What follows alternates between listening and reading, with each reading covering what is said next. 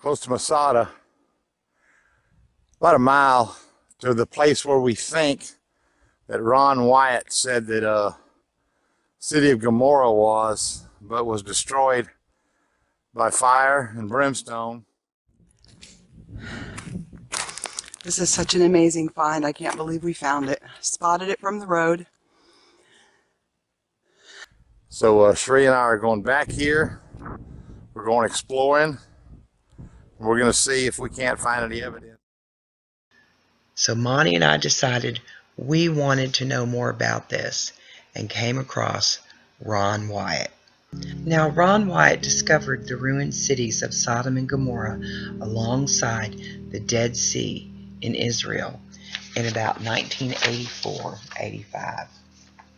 Researchers and archaeologists have since uncovered the ruins of man-made limestone buildings which have been showered in sulfuric balls. The Bible says that God rained upon Sodom and Gomorrah fire and brimstone from the heavens. The definition of brimstone means stones made out of sulfur. Modern excavation of the Roman city of Pompeii found a layer of volcanic ash on the top of the limestone structures, but the original stone buildings were not also turned into ash. Let's read what Yehovah our Lord has to say. Then Lot chose all the plain of Jordan, and Lot journeyed east, and Abraham and Lot separated themselves one from another. Abraham dwelled in the land of Canaan, and Lot dwelled in the cities of the plain, and pitched his tent toward Sodom. Now the angels came, and they hastened Lot, saying, Arise, take your wife and your 2 daughters which are here, lest they be consumed in the iniquity of the city. And in Genesis 19:16 it says, And while he lingered, the men laid hold of his hand, and upon the hand of his wife, and the hand of his 2 daughters. Then the Lord being merciful unto him, and they brought him forth, and set him outside the city. Then the Lord rained upon Sodom and Gomorrah brimstone and fire from the Lord out of heaven. And he overthrew those cities, and all the plain, and all the inhabitants of the city, and that which grew upon the ground. But Lot's wife looked back from behind him, and she became a pillar of salt. With that being Masada, right up there, they go down a little ways and then they stop down there, but all that is ash. You can, any of the white stuff. As God overthrew Sodom and Gomorrah, and the neighbor cities thereof, said the Lord, so shall no man abide there, neither shall any man dwell therein. And in Luke, in the New Testament, it tells us, but that same day that Lot went out of Sodom, it rained fire and brimstone from heaven, and destroyed them all. Okay, we trekked back here, close to Masada, about a mile to the place where we think that Ron Wyatt said that city of Gomorrah was, but was destroyed by fire and brimstone. And he found several, like 98% pure sulfur balls, and they're not found anywhere else in the world. And some of these remains, he says that the city was burned at a really high temperature. So Shree and I are going back here. We're going exploring. We're going to see if we can't find any evidence that this is the place that Ron Wyatt said Gomorrah was. If we find sulfur balls, we'll know we're in the right spot. So we will see.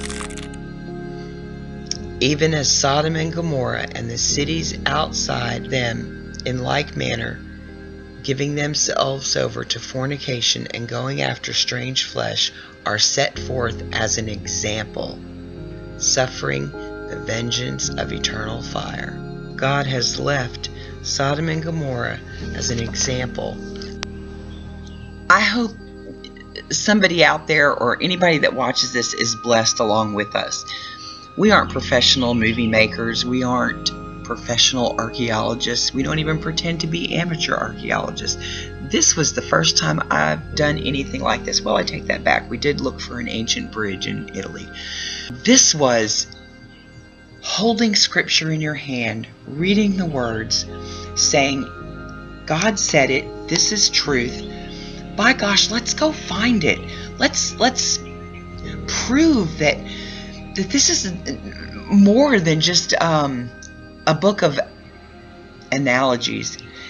This is a real history, and it's a real future that he's talking about, and it was amazing. That's the only word I can use. This was such an amazing journey and adventure. It was probably the most exciting thing, besides the birth of my children and grandchildren, I have ever done. It was really, really blessed. And I pray anybody listening to this is blessed along with us. So there's like gullies or roads going through the middle of all this.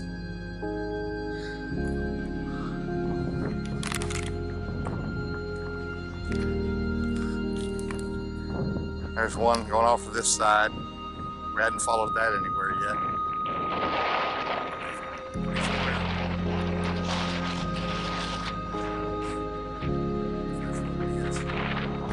All of these flat top things, they've got some kind of crazy thing here. Not sure what that is.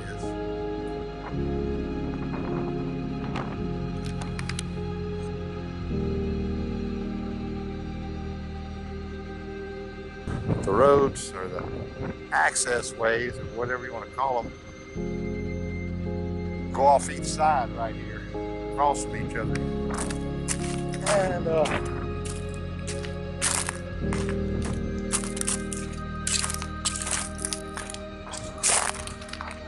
don't know what's up in there. Oh, this goes on for a really long ways. Get over here and see.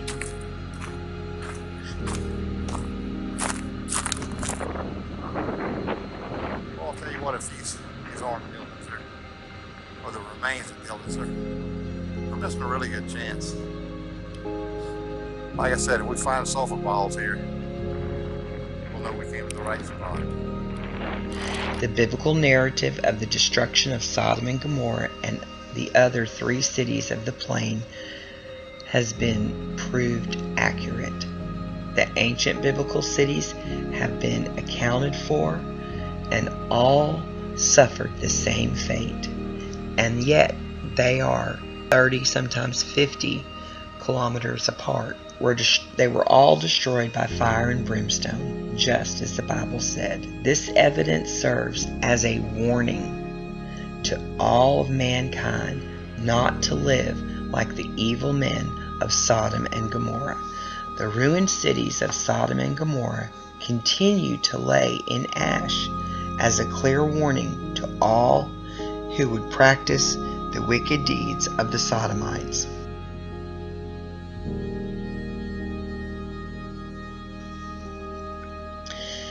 Now, it tells us in 2 Peter that it would be left there as a witness for us. And I just find that amazing, because these ruins are 4,000 years old. It is just literally amazing. But it doesn't rain in that area very much. I think their yearly rain is something like 2 inches. It is just literally amazing. They've tested the soil composition or whatever from these walls and in a laboratory, and they said it was definitely ash. I picked up some of the stuff and it just crumbles in your hand. The only reason all this stuff is still here is because it doesn't rain. I'll pick up some here in a little bit and show you how crazy it is. It looks like we're getting toward the center of stuff here.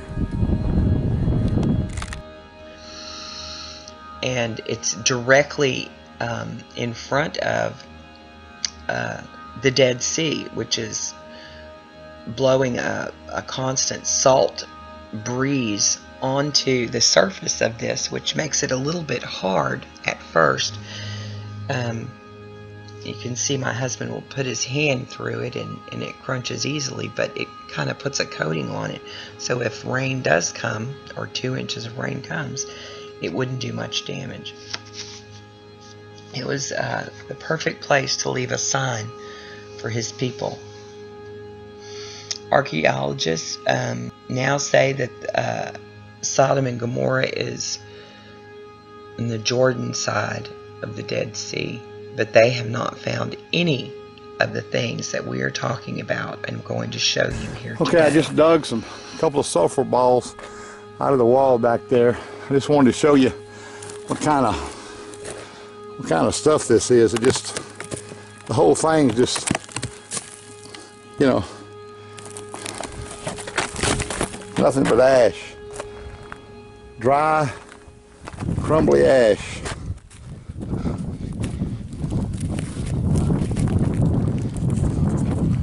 All right. They've not found the ashen city. They haven't found the 98% sulfur balls embedded, impaled in the walls of this city by the thousands, by the millions. They haven't found all the descriptions that are given for a Canaanite city of that age are still standing there. Now, the structures that people lived in that were attached to the walls or around the walls, those are ash heaps, and you can see them piled up here close to the wall. But the wall itself and hints of the other structures are still there, and I believe we can see pretty well the remains of a ziggurat at the center of the city. The location of Sodom, Gomorrah, and the other 3 cities of the plain are well known from the time of Moses, even unto the 1st century of the apostles of Jesus. The mountain you see in the far distance, I'll zoom in there, that is Masada. I don't think we're going to go up there, but that's Masada, and that's how close this place is to Masada. I wish they would have told us that on a few of the videos where these people walked back up in here and found these sulfur balls and all these ruins. It would have helped us a lot in our quest, but we didn't. It's the first hike we took, so we didn't really waste any time. So it's not like we hiked all over Israel.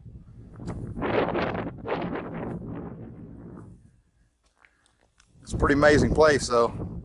Shree's working her way back. I had to halt her. She would have kept going.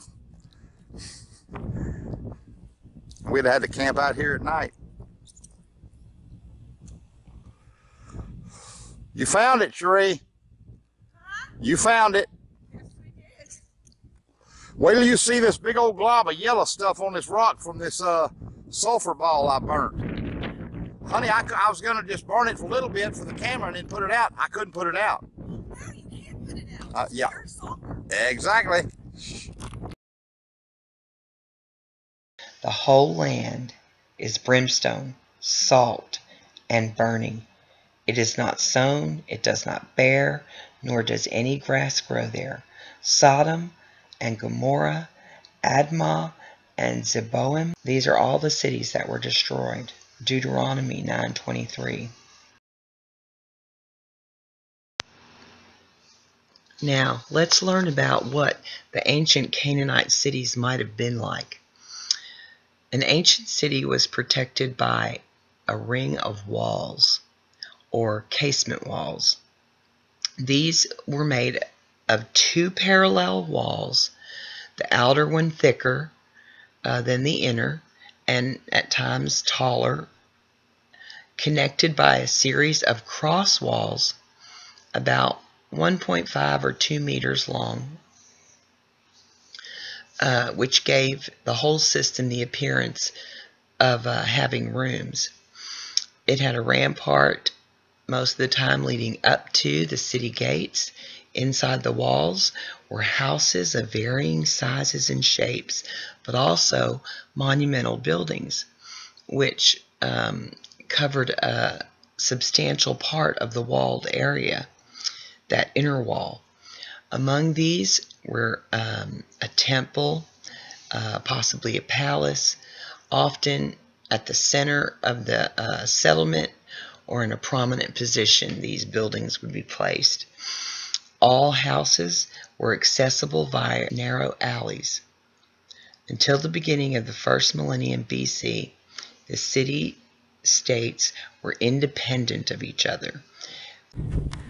Okay, so we're back at the entrance. And that thing up there, we think, is a sphinx that marked this city. They had them throughout, but not much of it's left.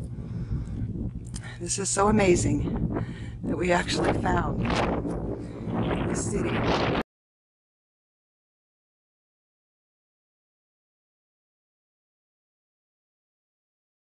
Until the beginning of the first millennium BC, the city-states were independent of each other. We can judge from the amount of attention they lavished on their walls and the fortification of those walls.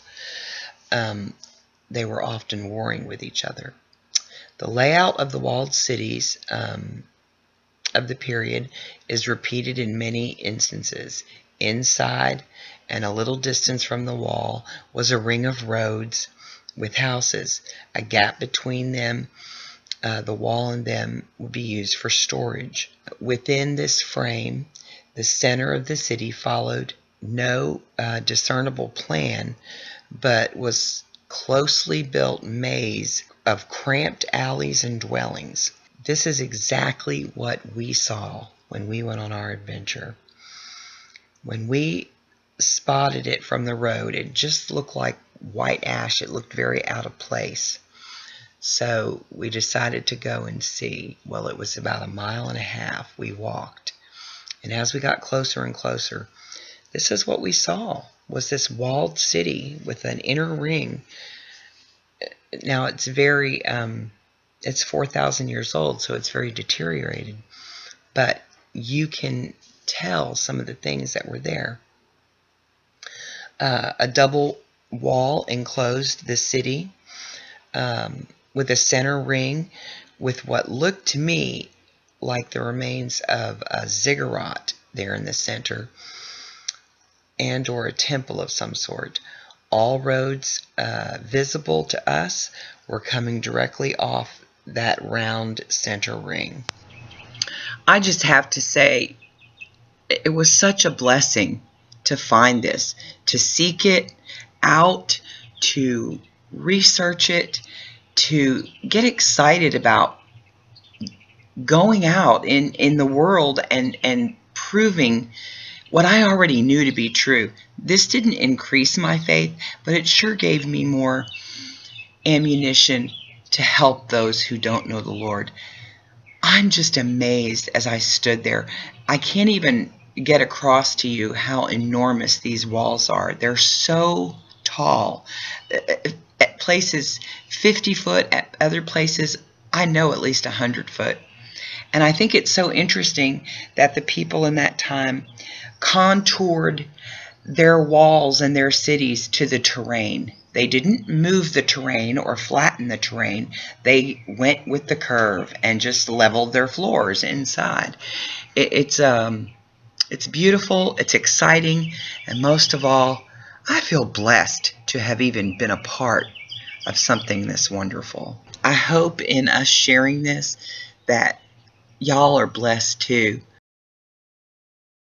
The chalk-like ash found in the ruined city of the Dead Sea does not occur in other parts of the country. What could have caused such an intense heat to turn these cities into ash? The Bible has the only logical answer. The swirling designs on the sides of the structures provide evidence that these buildings were turning into ash by a process called thermal ionization. Sulfuric balls can easily be dug out of the surface rubble of the ruined city of Gomorrah. Ron Wyatt and other people after him have had their sulfuric balls tested at labs, and it is revealed that the sulfuric balls are about 98% pure sulfur with measurable amounts of magnesium. Researchers were astonished at these results because all sulfur found throughout the world is usually no more than 40%. There is no other location on the planet where sulfur can be found in such a pure form, 98% pure. The white ash that was tested from the ruined city of Gomorrah proves that the ash was formed by extremely hot sulfuric balls burning the limestone rock of the city to form calcium sulfate. Since calcium sulfate is not found by burning wood or any other flammable material, but only by high concentrations of sulfur mixed with limestone rock, can we conclude that these ancient cities were destroyed just as the Bible says. Okay, these are the two sulfur balls. Well, I think they're sulfur balls that that I dug out of the wall. I'm going to put a little fire on the little one. We'll see what happens. Hopefully this is what they were talking about. So, whoa, what turned yellow? Oh, look at it burning. Look at it. I'll be dang. Look at that. That's it. I'll be darned. Goodness gracious. That's burning like crazy. Oh my God. Yeah, that's sulfur. Oh my God, look at that. It's like it's melted. It's still burning. I can't blow it out. I wanted to save it. Goodness gracious. That is crazy. Look at that. I can't blow it out. The only way I could stop it, I guess, is to smother it. Boy, that stinks to high heaven just like sulfur. That's unreal, y'all. Sheree and I found it. We sure enough found it.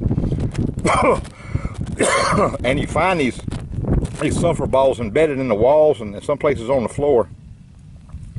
And they're like encapsulated. It's like they burnt themselves a hole into the ground. But this thing is still burning. This is like crazy. We're going to have to definitely post some of this stuff to YouTube because it was well worth walking out here and trying to find this. Man. Is this not crazy? Whew. Okay, we'll post a little bit more later. I got to get away from this thing. It's pretty much gagging me. All 5 cities of the plain have been discovered, including Sodom and Gomorrah. So remember, your Bible is true, it's accurate, and it is the Word of Yehovah God.